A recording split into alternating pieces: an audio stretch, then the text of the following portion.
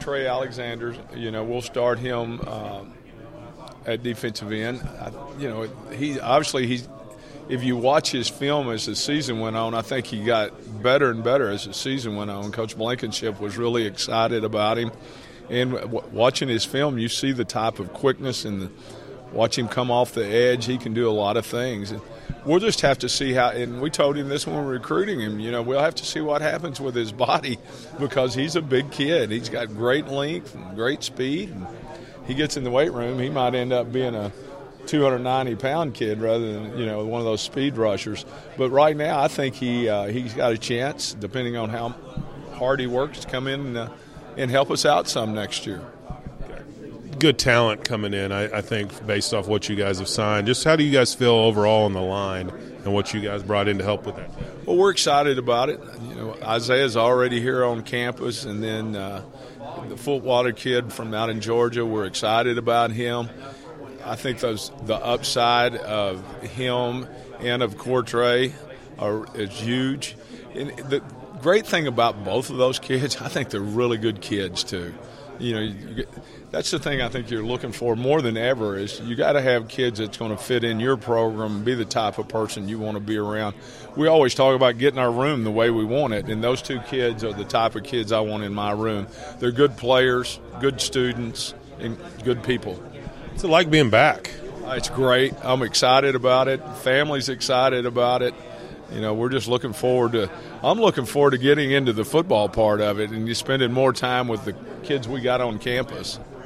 How much did familiarity just help you being back in this state and being back in this building? Well, obviously this building wasn't here when I was here, but, yeah, it's great to be back in the state. I'm looking forward to getting back out and in the state doing more recruiting and didn't have a chance to do much, in the last couple of weeks, but I'll be going down to Hot Springs this weekend to the state clinic and looking forward to visiting with a lot of old friends.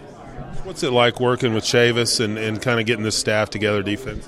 Yeah, I'm looking forward to that. Obviously, we spent 15 years together at the University of Tennessee, and the opportunity for us to be back together again. He tried to make it work out 2 or 3 times, and it never worked out, but this time it worked out for us. So I think we're both excited about that opportunity to work together. How much did you maybe help them out with just being familiar with this area for the years you spent? Well, I did all the driving for the first week, if that tells you. So I was chauffeuring Coop and Chief both around. But, no, I think I can help them a lot just understanding that. And, we're talking about all the time about places you want to live and what you want to do. But this is going to be a great place for all of us. When you look at the talent you got now to maybe the talent you had when you were here, I know it's different. Is it better? What do you think about Well, I think you can answer that question because you've watched them play a lot more than I have. I know one thing. There was 2 guys playing on Sunday that we recruited when I was here the last time. They were pretty special players, and there's a lot of those guys that are in the NFL right now. And I don't know. Hopefully there'll be a lot of these guys that are on this football team right now that'll be able to play on Sunday. And when we get an opportunity to work with them a lot more, we'll be able to tell that. Just working with Coach Morris and his enthusiasm, what have you seen from how he's kind of led you guys through this month?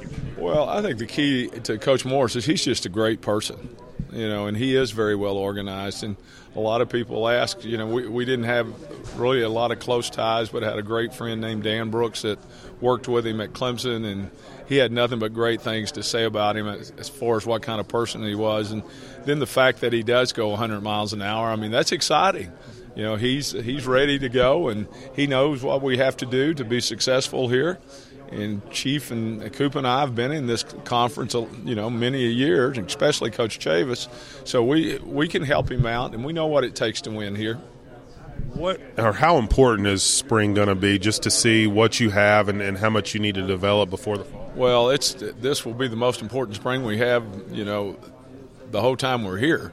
Just getting to know the kids, letting them understand the scheme and the techniques that we want to use. And it's as much as anything, getting them to buy in what we have. And I think they'll do that because I think these kids are hungry and they want to win. You mentioned Nick. I mean, how much you didn't recruit him because he was already signed before you got here. Have you had a chance to develop a relationship with him? And then really what kind of player do you see him watching the film? Well, I think Nick's a special young man to start with. Like I said, those kids, all of them are. They're just really good kids.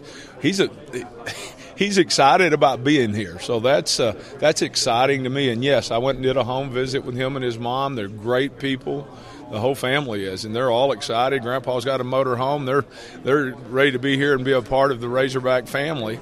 But I think his upside, just the fact that he is long. He's long, and he's got a chance to really be something special. What do you remember most about your previous time here that maybe can help you along the way, the second time? Well, I think just the fact that we were really good when we were here before.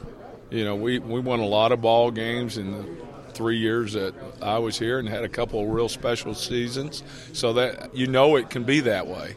And there's been great teams before that, and that's what we got to get back to. Yeah, I mean, in talking to Coach Chavis and talking to Coach Cooper, they were at LSU when you guys were doing your thing and ranked number 3 and number 4, when they were ranked number 1. I mean, those times can be had here.